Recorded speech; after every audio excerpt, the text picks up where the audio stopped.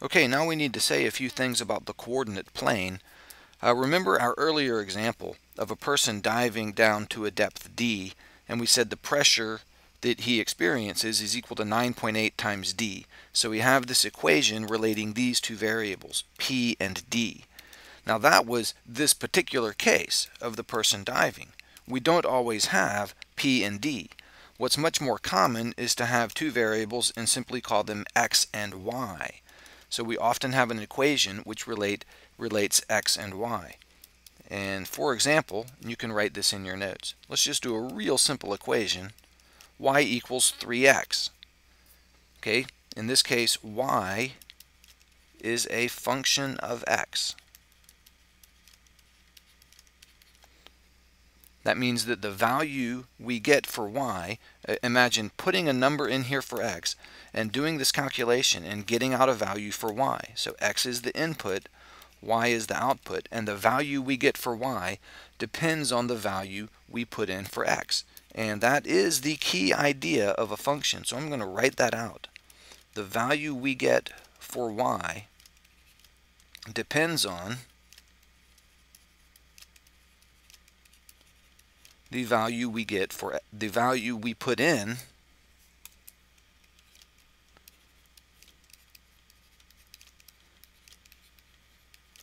for x. And that is the defining aspect of a function. Put in one value and get out another. And one other key idea of a function is that we only get out one value at most. We will never get more than one value out for a function. Now earlier, when we were looking at pressure and depth, we made a graph with p and d axes. Now we have x and y, so we're going to make a graph with x and y axes. So come down here on your page and just draw this, and this is the standard xy coordinate system.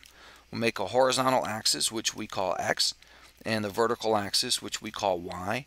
And it's pretty standard practice to put your positive x values over here to the right and the negative ones to the left, and the positive y values up at the top and negative ones at the bottom. And then there's usually some marks, some numbers like 1, 2, 3, 4, or 5, or it might be scaled differently. It might be 5, 10, 15, 20, 25, and markings going on in the negative direction, and then also little tick marks, some scale of some sort vertically as well. And this is called the xy plane or the coordinate plane, or sometimes called the Cartesian coordinate system or the Cartesian plane, named after René Descartes, who developed this back in the 1600s. And he developed these early ideas on dealing with functions. And these x and y axes divide the whole plane up into 4 quadrants, and they're usually numbered with Roman numerals like this. Quadrants 1, 2, 3, and 4. So starting over here, where x and y are both positive, and going around counterclockwise. Now that should not be new to you. You probably saw the coordinate plane in Algebra 1. You certainly should have. But the key idea here is that we use the coordinate plane to draw a graph that shows the relationship between two variables, usually x and y. And that's what I have in the notes here. And typically y is the dependent variable,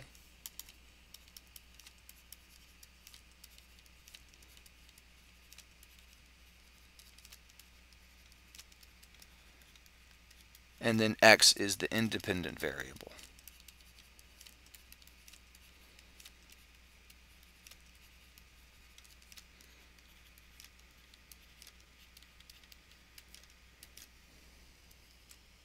So in the example we were looking at earlier, the very simple example of y equals 3x, y depends on x, so y is the dependent variable.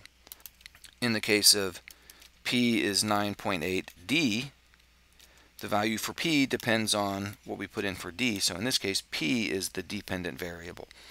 Now when we're putting numbers in here for x, we can put pretty much any number we want in for x and calculate, very simple calculation, calculate the corresponding value for y.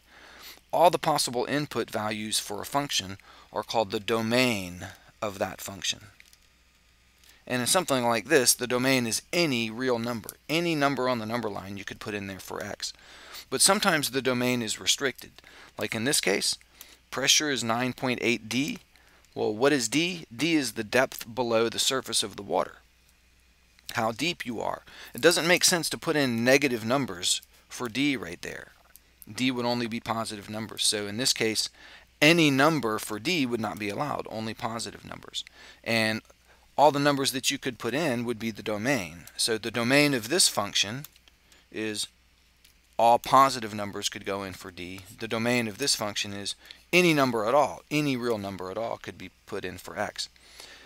Then all the values you get out, all the values you calculate for y, or over here, all the possible values you could calculate for p, that's called the range of the function.